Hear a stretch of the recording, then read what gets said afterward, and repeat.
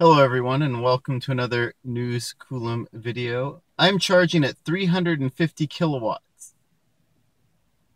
I'm charging at a 350 kilowatt charger. Yeah, that's better. I'm here at the Electrify America site in Dunnigan. It just went live. Yeah, I was able to get this 350 kilowatt charger here active, maxing out the Bolt EV at a little over 50 kilowatts, and it's good that this is up and running because I sort of ran my battery a little bit low with the intent of coming here to charge. Just a rundown of this charger site though as I'm charging. It's got 4 charging units. 3 of them have 2 CCS heads. 1 of them has a CCS head and a CHAdeMO head.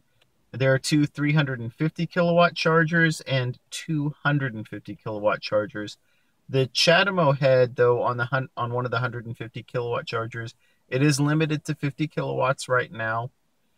It might eventually get bumped up to 100 kilowatts. This is a really good location. It's just off of the freeway, just north of the Interstate 5 and Interstate 505 interchange.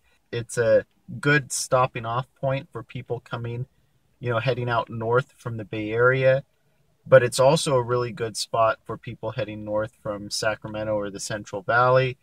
And likewise, it's a really good spot for people in Northern California who are heading south. This does a pretty good job of bridging the gap between Redding and Sacramento. But even still, from here to Redding, it's a bit of a drive. And Electrify America actually does have another charger going in a town called Willows. That's about 50-60 miles north of here.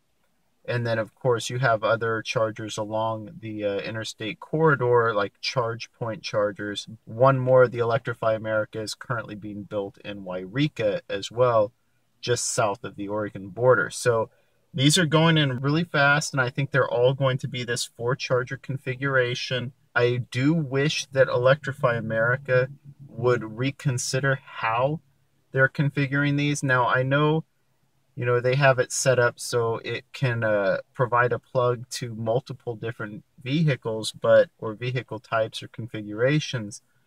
But my point isn't that.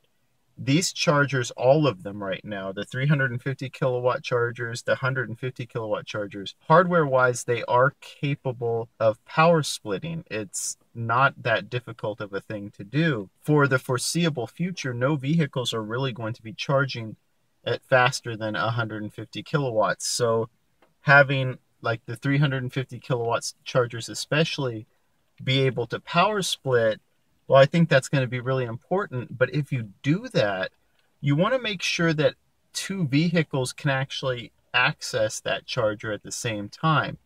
And the physical layout of these sites restricts that. So essentially, no matter what you do, no more than 4 vehicles can actually physically access this 4-charger spot. You'd have to set up these sites. And the easiest way I could see to do it is keep this current configuration. However, add 2 charging spots between each one of these 2 islands.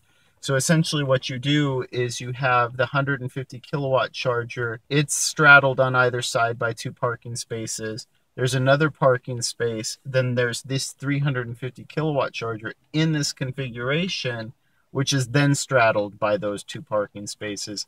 And so this 4-charger unit here would actually take up 8 parking spaces. Obviously, there'd be additional island room in between the charging spaces, but I think that would be a much more efficient layout for the sites. It would set up the sites so that it would enable power splitting in the future, and you're really able to charge 8 cars simultaneously, most of which will be charging at their peak rate, rather than right now being limited to only 4 cars being able to charge at a time.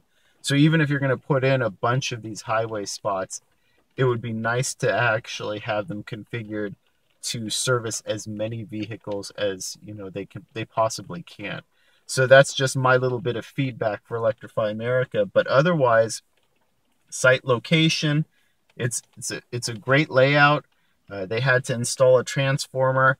It was pretty funny. I was literally checking Yolo County's permitting and inspection process the moment I saw that these chargers went live. Electrify America actually gave me a call because I had asked to be put on a call list, and you can do that too.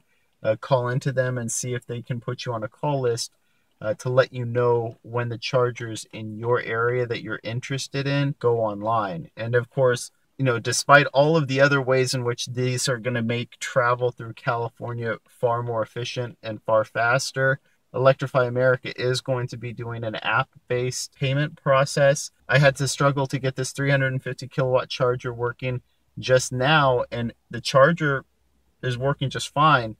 It was the payment receptacle that kept running into an error. It would reject my card, then it would try to process the payment, but then it wouldn't stop processing the payment by the time the charger itself reset. So it sort of locked you out of reinitiating a new charge session. And hopefully it's a little bit cheaper.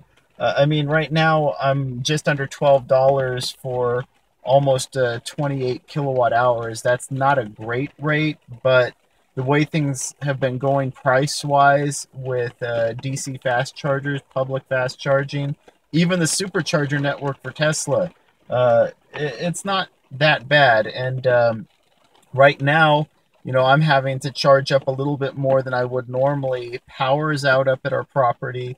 I guess a telephone pole went down, and I also have to account for the fact that if we have some localized flooding, I might need to take a detour, which could take me 40 or 50 miles out of the way. So I need to make sure I'm juiced up really good.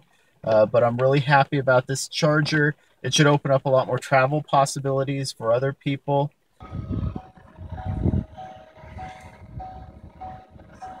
So yeah, just over 40 minutes, and we've added 35.5 kilowatt hours. So go ahead and stop.